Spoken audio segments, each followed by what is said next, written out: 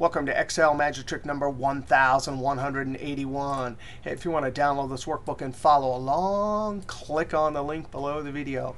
In this video, we want to count when the either number or letters are greater than 4 characters. So we're going to have two different formulas, because for numbers, it's pretty straightforward, right? If there's 4 characters, that means the number is greater than 1,000. However, over here, we're actually going to have to get a count for each individual cell of how many characters there are, and then count only when they're greater than or equal to 4. So the criteria for counting numbers greater than 4 characters, hey, let's put 1,000 here. And then we'll use equals COUNTIFS.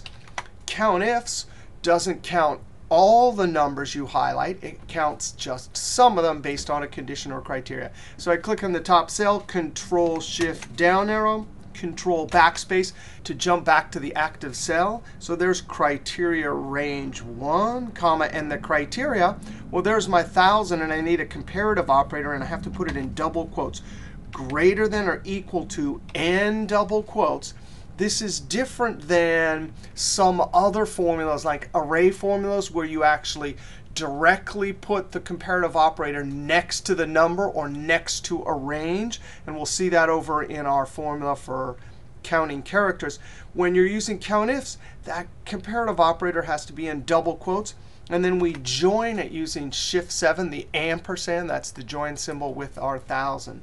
Now, you could just hard code this. If I were to highlight this and hit F9, you actually could do it just that way. But then you're hard coding a number that can potentially change into a formula, and that violates Excel's golden rule. So I'm going to Control-Z. I'm going to leave it like that. Close parentheses, Control-Enter. So there's 15. Now, when we come over here, we're going to have to, again, get an individual count for each cell. And I could go like this, equals LEN.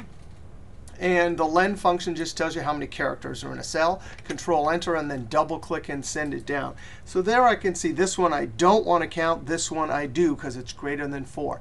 Now, we're going to try and do this in a single cell formula. And we want to notice something about jumping from what's called a helper column, because now we could easily come up here and say COUNTIFS and then have a 4 here greater than 4.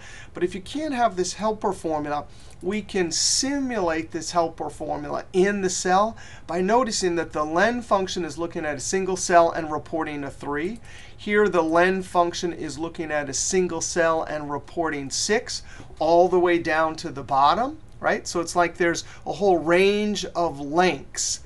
Well, we actually can simulate that right in a single cell by saying equals LEN. And this text argument is expecting a single cell or a single text item.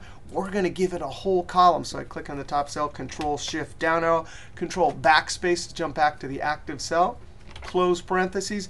Now, let's do our same trick, highlight and hit the F9 key to evaluate it and see what it looks like. F9. And sure enough, we've simulated the entire column, 3, 6, 5, 6, 3, 6, 5, 6, 1. In the cell, Control-Z. This is a special kind of formula called an array formula. And what's happening is because that argument was given multiple cells, the LEN function spits out multiple items. An array calculation, we get an array of results.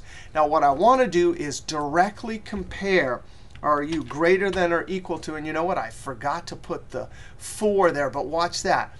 Right, I'll go put the 4 there in a second. But notice this is much different than our COUNTIFS. The comparative operator is compared directly against our array, and it's directly compared against the single criteria, which is going to be 4. Now, I'm just going to hit Enter, and we'll get a value error. Don't worry about that. But I'm going to put a 4 here. Come down here, F2. Now we can highlight this using our F9 trick. F9. And sure enough, whoa, we get a bunch of trues and falses. So false. True because 6 is greater than or equal to 4. True because 5 is greater than or equal to 4. Now, Control-Z. We need to count all of those trues and falses. We cannot put this into the COUNTIFS functions, because the COUNTIFS functions, most of the arguments in that function won't handle array operations. But we can use the SUMPRODUCT. Not only can the SUMPRODUCT understand, notice the argument is called array.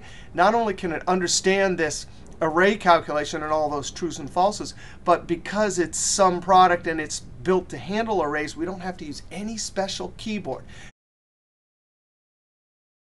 Now, technically, what SUMPRODUCT does is you put in multiple arrays, and it multiplies and then adds. But because we're putting just a single array, all we're going to do is the sum part. It'll just add. Now, there's a trick here because SUMPRODUCT cannot see trues and falses. Close parentheses and enter, it gets a 0 because it doesn't know what to do with those trues and falses. But we can simply do any math operation. And let me just F9, notice trues and falses. Any math operation on Boolean values, trues and falses, will convert them to ones and zeros. And SUMPRODUCT will have no problem with that. Control Z. I'm going to choose the math operation double negative, because in general, that is the fastest and most efficient math operation when converting trues and falses to ones and zeros. Now let me come to the end, close parentheses, and then I'm going to click inside and click on this array 1 and watch the trues and falses, F9, be converted to ones and zeros. Now the SUMPRODUCT, the sum part, will just add the ones, and that will be our count for words or text where the characters are greater than or equal to 4. So enter, and there are 13. If I were to change this to R, instantly I get an update. If I were to change this to 1,000, instantly I would get an update. So for counting characters greater than 4 for numbers, we simply say greater than or equal to 1,000. For text items, we have to get a little tricky. We use the len with an array operation, greater than or equal to our hurdle, double negative to get those trues and falses to ones and zeros, and then SUMPRODUCT to add them. All right, we'll see you next video.